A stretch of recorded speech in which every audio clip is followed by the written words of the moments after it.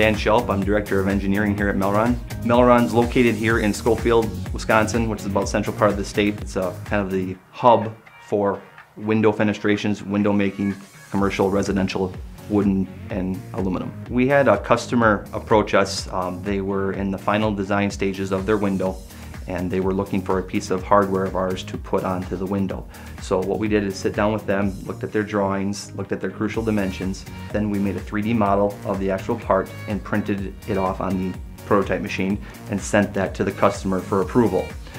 They got back to us right away and said, yep, absolutely, that's great, ready to go. Problem is we have a very tight deadline, so can we speed up to get cast products to us?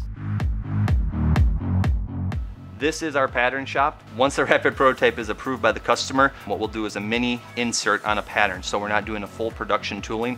We will actually throw, in this instance, a left and right handle on a mini pattern, mount that into a match plate, which we will then cast to get actual physical cast samples of the part to then send to the customer for approval. Once we get approval from the customer, we have a blank aluminum billet that we machine the inserts out on our CNC or Bridgeports for mounting of the FDM insert. Once these are printed off, we mount them in, and then we then start our post sanding and any other processes we need to be able to make the actual part.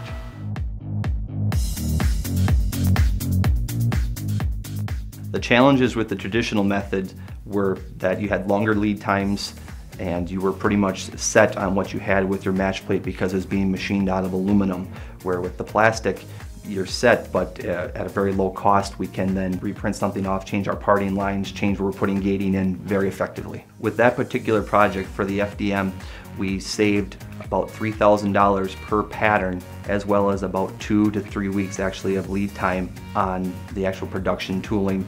Made them want to come back to us again because it was a very easy process to work with. By using the FDM machine and material, it's really revolutionized how our business is. Being able to adapt quickly and provide a cost-effective part is instrumental in us going forward.